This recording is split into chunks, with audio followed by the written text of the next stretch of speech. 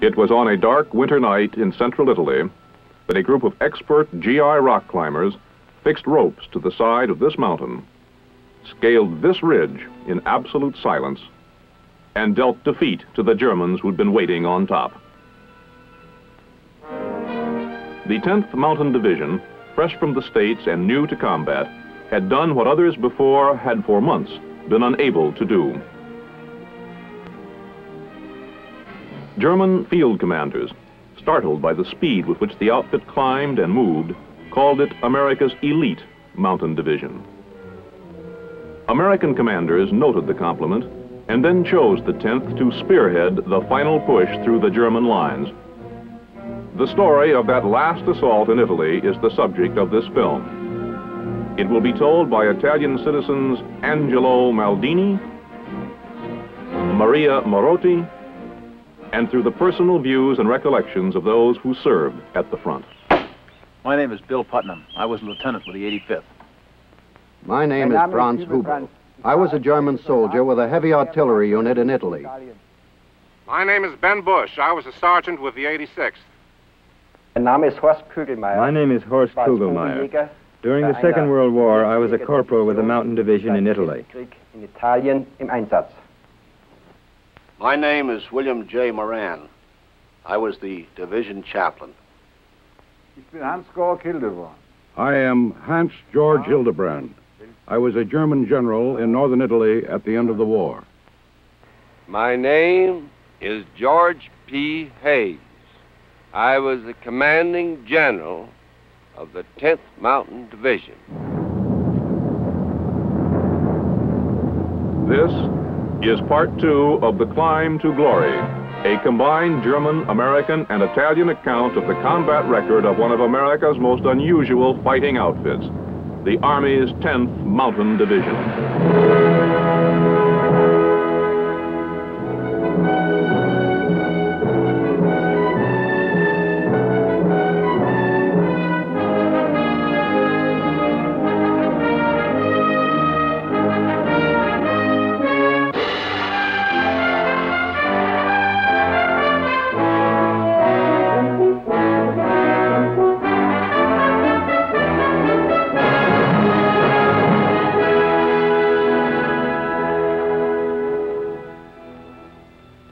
As the last traces of the snows of '44 vanished from the Italian soil, the 10th Mountain Division prepared to move north to break through the rest of the German Apennine defense line.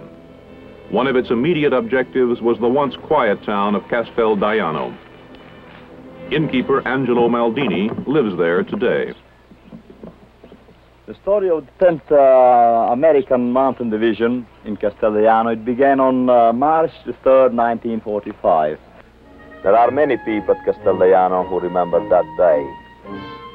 The American 10th Mountain Division could be seen coming through the valley.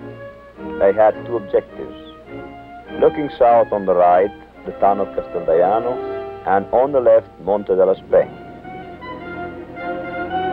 The Germans were well entrenched. They were ready for them.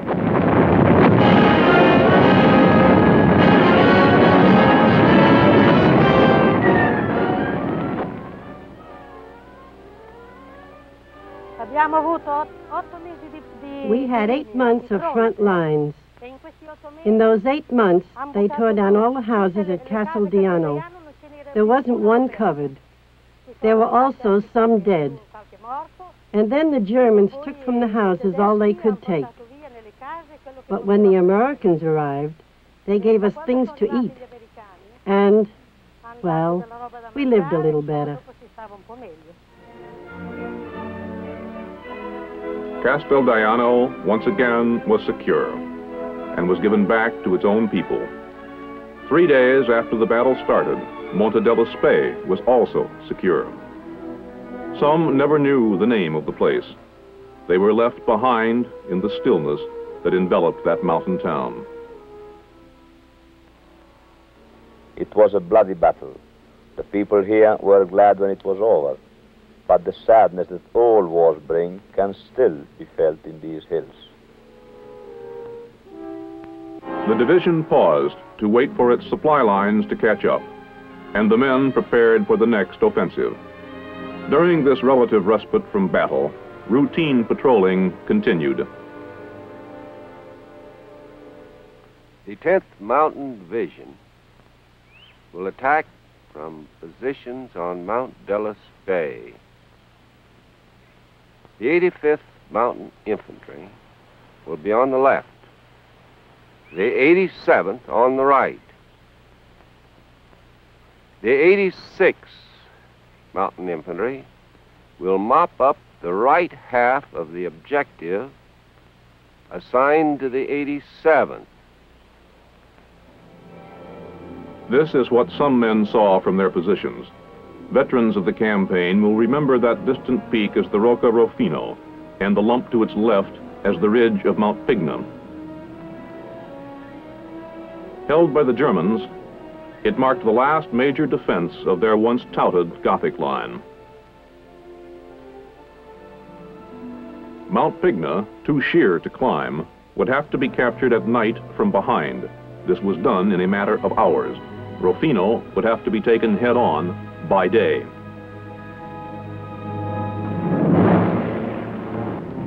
Rocca Rufino's attack began very early in the morning at dawn.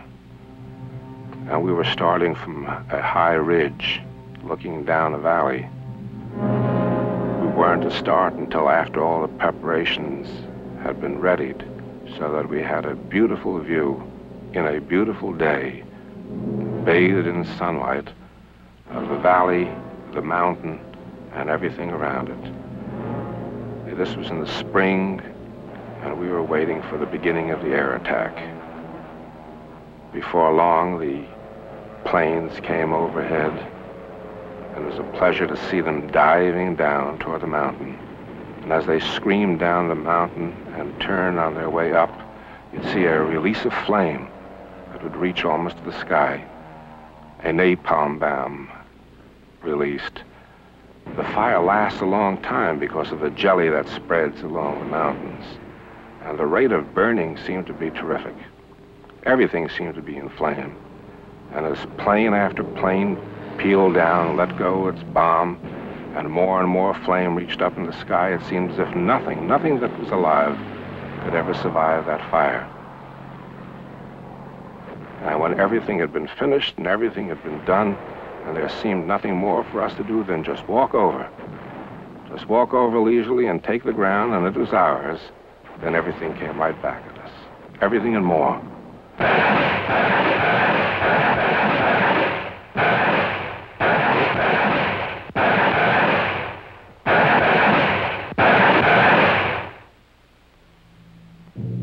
Once again, silence surrounded the valley as the 10th moved out.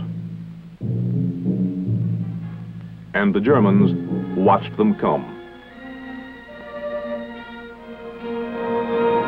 And they wondered how this elite division would ever cross this open terrain and climb to this incredible height.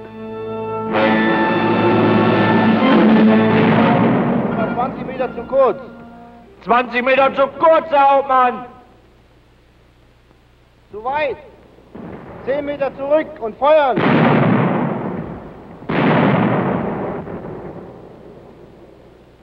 Und noch 5 zurück. Und nochmal. Und nochmal.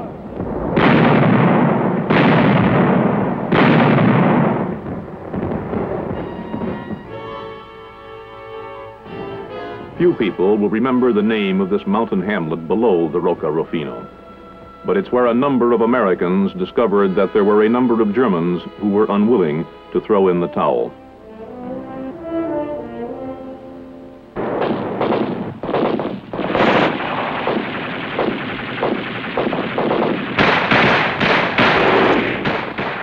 Further resistance ended when General Hayes sent a fresh battalion in from behind and surrounded the town.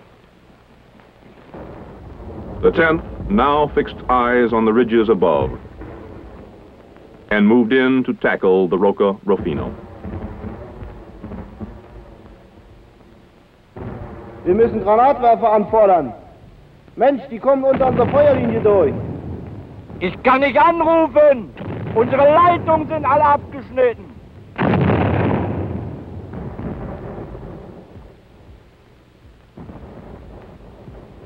A German corporal remembers what happened next. His name, Horst Kugelmeier. Unten im Tal sperrte uns ein heftiges Artilleriefeuer den Rückzug ab. Down in the valley, there was heavy artillery fire, which made it impossible for us to retreat. And in front of us, there were the Americans. We gave in to what was inevitable, threw our weapons away, walked toward the Americans, raised our hands, and did exactly as the pamphlets had told us to do, to surrender. We expected hostile reactions, but, well, one becomes a prisoner of war only once in life. The Americans searched us for weapons, ordered us to sit down, and suddenly, it was rather funny at the moment, there came an American sergeant, and he asked in German where we came from. We said, we are from Munich, and he remarked that he knew Straubing. They offered us cigarettes, and suddenly, all of us were sitting together, Americans and Germans next to each other, and we smoked cigarettes. Our canteen went around. We still had some cognac in it, and I had the feeling that suddenly there was peace. By nightfall, the Rocca Rufino was secure, but the Germans continued to harass the new arrivals with accurate mortar fire. And so, for some people, the battle ended on a different note. I was awfully tired that night, and sleepy too. But I think most of all I was thirsty. It had been a hot climb up Rocca Rufino. Dusty, tired, and the water gave out awfully soon. But here it was past midnight, and I was on my way down to pick up replacements. No water in the canteen, nothing to drink. And even though the evening was cool, my throat was parched and thirsty. My legs were giving out. I stumbled the way down. How I ever got there, I'll never know. And the backlight, that eerie light, orange flames licking out of the treetops, out of the little houses. Red flames, too. The whole forest, the whole mountain was dying with that wonderful, eerie light. And I was just making my way down, hoping I'd find them, hoping I'd find my way back, without any mines, without any shells, without anybody being hit. Every now and then a gun would go off. Not often. I guess the Germans were tired too. But they would go off once in a while. Not enough to scare me. And then when I found them, and we started the way back, I was even more tired then. More tired. I stumbled forward, up to find my place where we were before. And suddenly, there was nothing. A huge light. A red light. I was enveloped in the light, and I was floating. I was floating on my back, and I was saying to myself, so this is what it's like to be dead. So this is what it's like to be dead. So this is what it's like to be dead. It wasn't bad. Didn't feel a thing. Just floating in the air. Suddenly I landed. I could only tell I landed because it started hurting. I must have landed. I began to hurt all over. And then the mortar fire began. And the men came running over, leaning over me, hiding me, acting like an umbrella to save me, putting a blanket around me. Even then I began to think, boy, first aid for shock. I didn't care. Just too tired to move. I didn't care what happened. The division took a great many casualties in breaking through and securing the heights which you see in front of you. The 10th Mountain Division had finally cleared the last obstacle in its drive to capture the Po Valley below.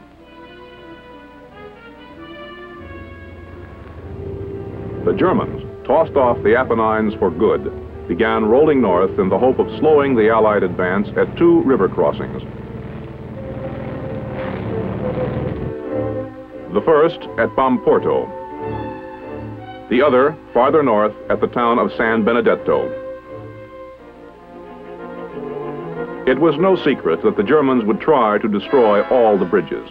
The 10th would attempt to prevent this from happening.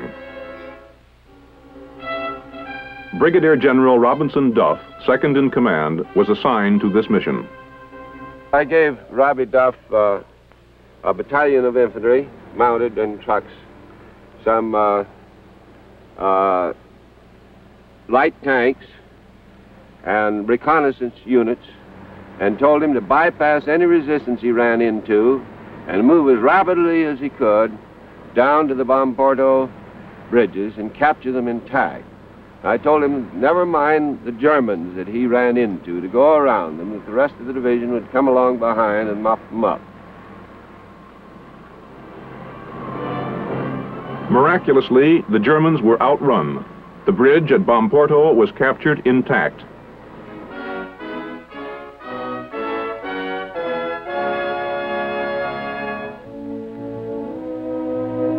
The rest of the division, racing up from behind, overran so many Germans that for a moment it looked as though the advance might be stopped by the simple burden of figuring out what to do with so many prisoners. General Hayes solved the problem by stationing MPs 10 miles apart. The MPs then waved these war-weary men into hastily erected enclosures. Chaplain Moran, in convoy up at the front, remembers taking part in these proceedings. Just before we moved from the Apennine Mountains into the Po Valley, I had an unusual and rather rare experience. That is, rare and unusual for a chaplain. I was returning from an aid station with my driver, my Jeep driver, and we're coming down a country lane in this farmyard when suddenly 2 Germans jumped out in front of the Jeep.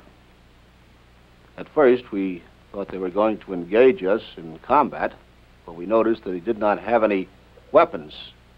However, one of them did have something that looked like a hand grenade, but on closer examination, we found that it was a can of rations. We came to a sudden halt, of course, and with that, they put up their hands and said the words kaput, meaning they wished to surrender. Unusual as this was, and unfamiliar as I was with this procedure, I, however, put the 2 prisoners in the back of my Jeep and proceeded towards the main road. On the main road, we joined in with the stream of traffic that was going back and forth, and as we went down the road, we noticed a number of soldiers standing on the side, and as other prisoners and other vehicles went by, they made certain remarks to them.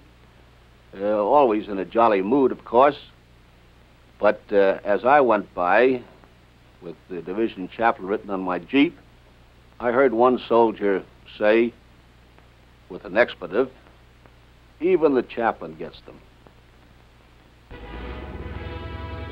Farther north, however, there were still German units determined to make a last-ditch stand.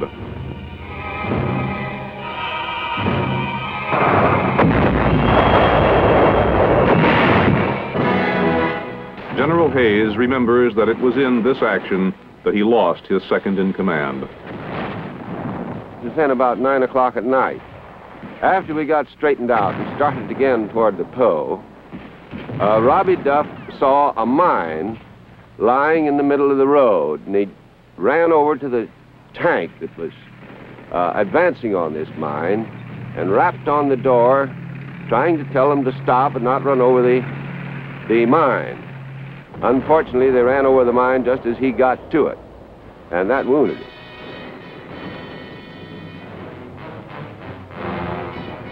Just a few miles away, the Germans were making a desperate attempt to get to the other side of the Po. Their retreat was costly. Private Franz Hubel was there. Die Verwundeten mussten wir zurücklassen. We had to leave the wounded behind, and only those who found some means or material could save their lives.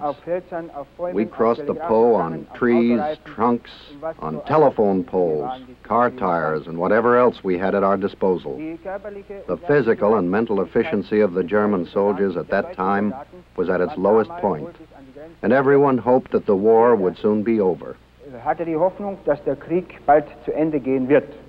General Hildebrand remembers it this way. Es fehlt an allem. Ammunition. There was a shortage of everything. Of ammunition, of gasoline, of reinforcements, of tanks, and above all, aircraft. Nevertheless, gentlemen, a demoralization of the troops did not occur. Our men at the front did their duty to the bitter end.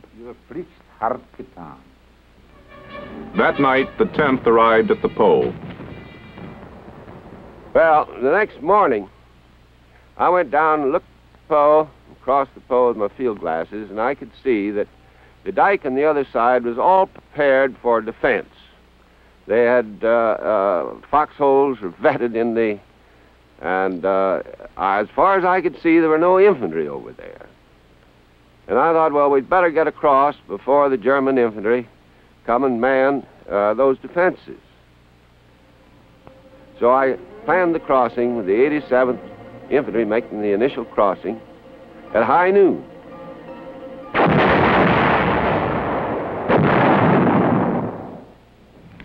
It was warm and sunny, I believe, although we didn't much care about the scenery or the type of day. We had to cross up over the dike, and things were rather uncomfortable because the Germans had some anti-aircraft batteries on the north side of the river, a few miles upstream, and they were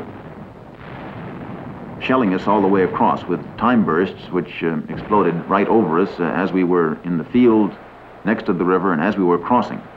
Once we got across the river, we could spread out and escape from this murderous type of artillery. So we did. At the same time, Bill Putnam remembers taking note of a sad realization. It was the day we crossed the Po River.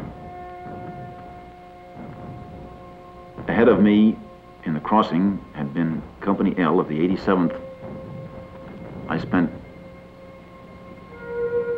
the happiest, perhaps, days of my Army life in that company as a private, and I knew all the people in that company. When we crossed the Po, they'd stopped ahead of us, and my company crossed through theirs. And I only recognized two people. Beyond the Po, the 10th Mountain Division got fresh supplies, captured the town of Verona, and a few hours later lost its assistant division commander, Colonel William O. Darby, to a German shell. He received the rank of Brigadier General after his death. The 10th rolled north to Lake Garda and took to the water to capture the tunnels on both sides of the lake.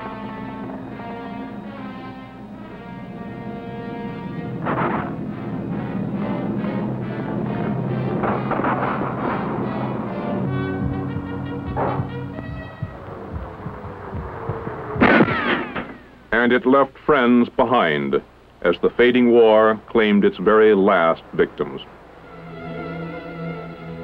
It fought for the town of Torbally and silenced resistance on the northern shore.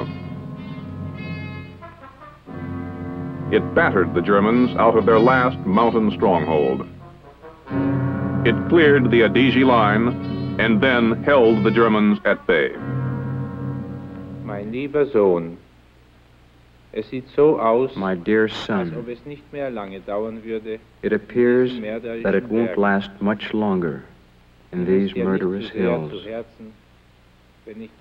Don't be sorry when I say we have lost, for that is the bitter fact.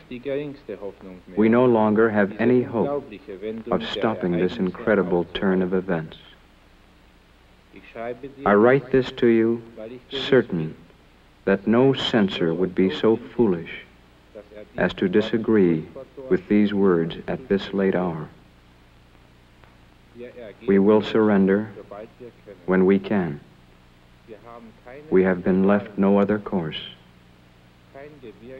No ridge, no peak, no height seems safe enough. We have been followed into the very heavens. We took the town of Riva. The war was over.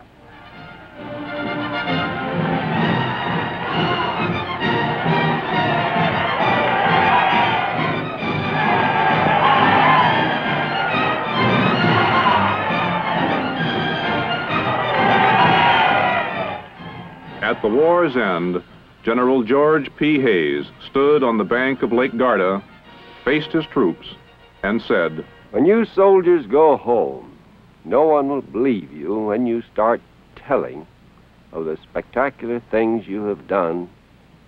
There have been more heroic deeds and experiences crammed into these days than I have heard of. I have been privileged to participate in many actions that were considered important and fierce battles. And I can assure you that one of the most bitter were the ones that we fought right here.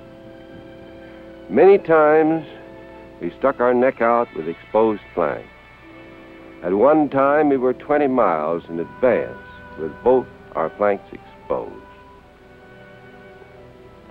The Lord held us by the hand. And then bells pealed in 1,000 towns, and for a moment time stood still as the world readjusted. And then it was no more than a memory of gunfire and mountains, and of those who had died between Belvedere and Lago di Garda. Their memory will ever be with us. Those who for a year or more, for a few months perhaps, were our friends, our comrades. And we feel that we have thy divine approval when we say that we are proud to be with them, members of the same unit, the same army, the same commonwealth. And as we stand this day in the final moments of remembrance, under the same sun and same sky under which our comrades worked and prayed and fought and played so well, we pray to thee, our sovereign God, that under the same sun and sky they may find repose, rest everlasting, and life eternal, a soldier's Valhalla, their reward. May they rest in peace.